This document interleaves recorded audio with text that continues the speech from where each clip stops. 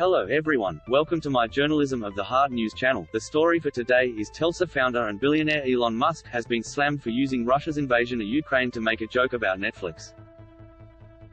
The SpaceX chief executive and world's richest man posted a meme on his personal Twitter account that took a swipe at what he perceives to be the political wokeness of shows on the popular streaming service.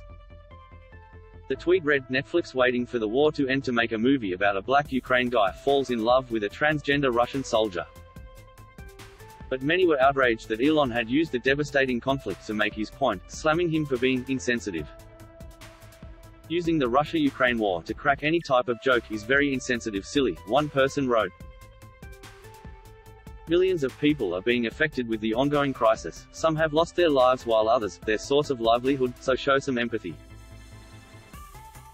Learn to walk in people's shoes. Grow up. This is what happens when money goes to your head and stops you from being human, another wrote. Elon is notoriously critical of so-called woke culture and political correctness, telling one outlet last year it was divisive, exclusionary and hateful. While some of his 77.8 million followers thought his latest tweet was funny, many others thought he had gone a step too far. So many thousands being massacred in Ukraine and so many thousands laughing at this says everything you need to know about the lack of humanity in the world today, one person observed. "When I think you can't get any lower, you tweet something like this," another said. "Even for you, this is pretty low," a third wrote. "This isn't even remotely funny." For more engaging celebrity content visit 7life on Facebook. However, others said that offended butterflies criticizing the mogul had no sense of humor.